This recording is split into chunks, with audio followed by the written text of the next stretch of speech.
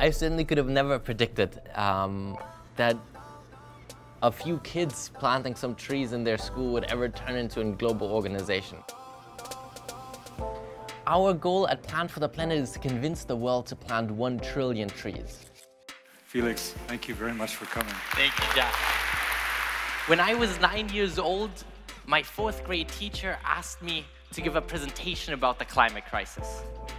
I told my classmates that we should plant 1 million trees in each country of the world.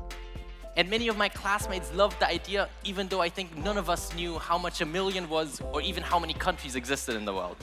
But a few days later, we went outside and planted our first tree. A local journalist reported about us, so a few other schools started planting trees as well. After 1 year, we had planted 50,000 trees. After 3 years, 1 million. And maybe this is why the United Nations asked us children and youth to lead the Billion Tree campaign. When I addressed the UN General Assembly, I think I was like 13 and I was incredibly nervous. For us children, 2,100 is still in our lifetime. I just wished I was back home in school. But we children don't understand why there's so little action.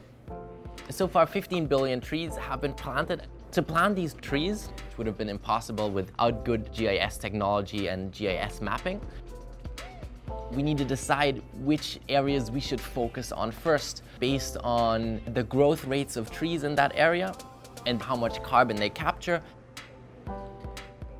To define these restoration priorities, we need very good GIS mapping.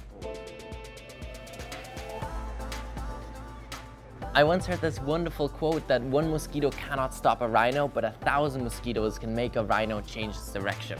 Everyone can plant trees, and every tree has an immediate positive impact.